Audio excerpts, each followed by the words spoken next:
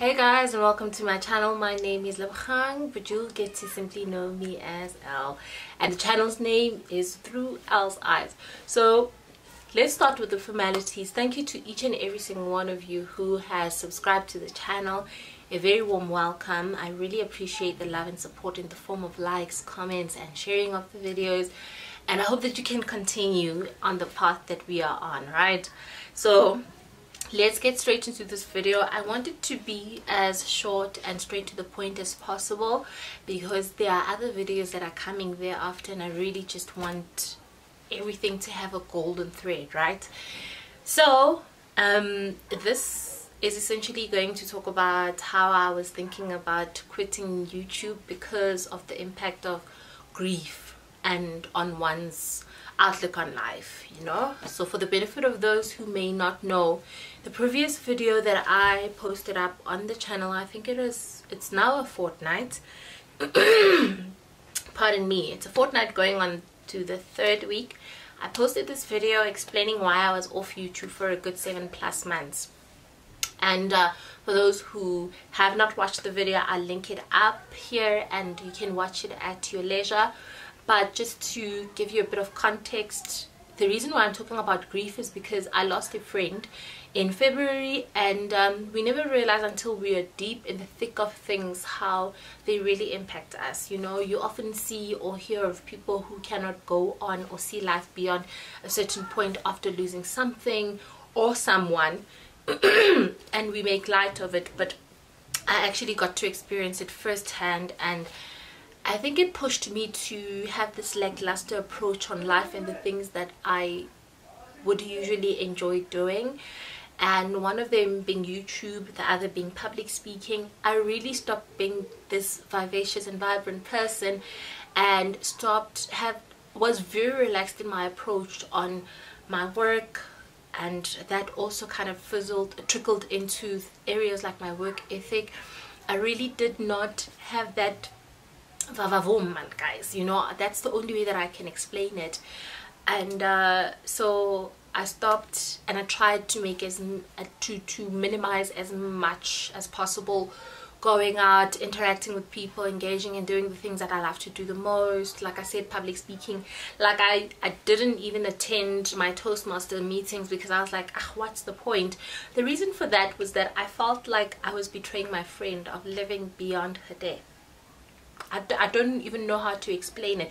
It felt like I was enjoying that she was not around, and I felt guilty. So when I minimized, and the process of minimizing me doing the things that I love, I felt like I was being of service to her, you know, and I felt like I needed her stamp of approval or not of approval to say this is how you should conduct yourself without me.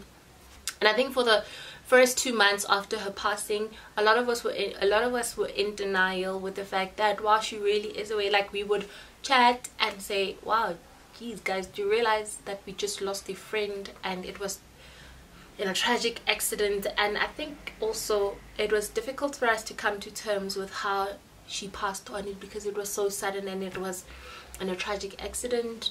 But this goes to point number 2. So after having this very low and sad approach to life, I then started making excuses about creating content. So I make reference to this in the video that I speak of, that we often time our healing and say by an X amount of time I will have healed and I will be a better person. Unfortunately, I gave myself 3 months, and as we see, it wasn't the case. 3 months came and gone and I wasn't okay. But when the 2nd month mark hit, I was realizing that, oh crap, in 4 weeks time 3 months will have dawned on you and you need to go back to YouTube. So there I was, and I was trying to make excuses. Now that's another thing that kind of made me want to quit YouTube. I kept on making excuses to say, you know what, I've got the equipment, I've got lighting, I've got a camera, I don't have oh, I needed 2 things actually. Now that I remember, I needed 2 things. I don't have a laptop where I can with an editing suite, so I need an editing suite, and also I don't have great internet connection. So now a laptop, the laptop situation was sorted out, and there I was. Now I'm trying to make excuses. No, I need to rebrand, I need to perfect everything so that when I come back, I'm back with a bang. And now I prolonged the whole rebranding exercise, which I'm slowly done, and I've incorporated certain changes.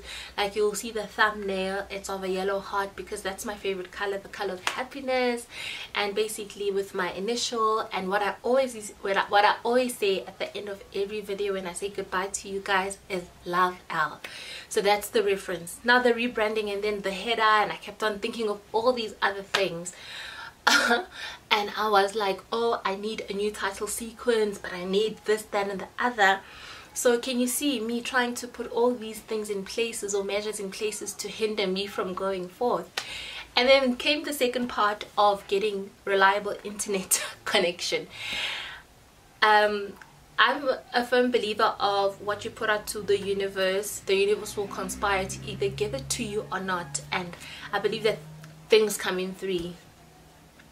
And so went to a service provider. The first service provider, kapampa, like things didn't happen to get a router. Second time around, my husband and I were really onto this because I told him that, you know what, in order for me to continue with YouTube, I need a router, internet, because I can't go on. So there we were, second service provider. How the process was very bad because the service was terrible. I kept on having to follow up every other day and every other week. So there I was trying to call them. I gave them all my documents. They would call me at the oddest hours, and the one thing about me is that my phone is constantly on silent. So when they would call me, I would either be in meetings or on the way home or busy, and we would miss each other. So then I'm like, okay, the universe is like, I mustn't use the service provider.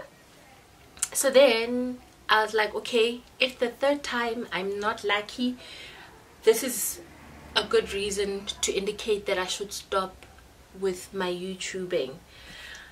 How third time lucky? The universe was like, Lebs, we're not gonna let go of you that easily. Router. And then I was like, okay, good. I have to start creating content because now I've got the laptop and now I've got the router. I can't keep on complaining about not having a place where I can edit my videos. And you know, even if I don't have the dopest title sequence, and even if I don't have the sharpest camera, the thing is, it's all about the content and what you're delivering. So we got that out of the way.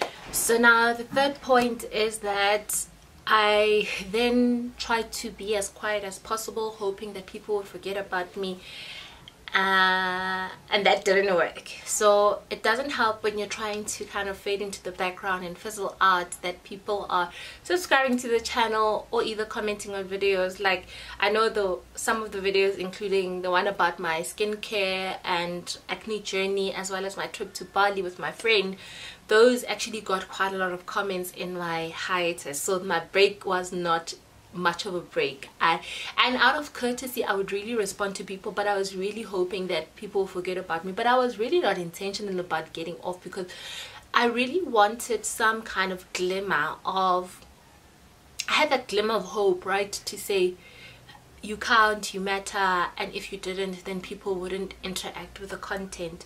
So that was one. And also my friends and family from near and far, they would be like, we miss you, we hope that you come back, and all those things. So that kind of gave me a good boost in confidence to say, if I do come back, there will be those people who really come back and interact with me. And lastly, the sense of camaraderie between YouTubers, you know, I think we get one another. And shout out to Lumkachwaha. I mean, she would WhatsApp me and find out if I was okay, and not to push, you know, or do anything, but she would find out when am I coming back to YouTube, and I wouldn't go into detail of why I was off, but I would tell her that I wasn't okay.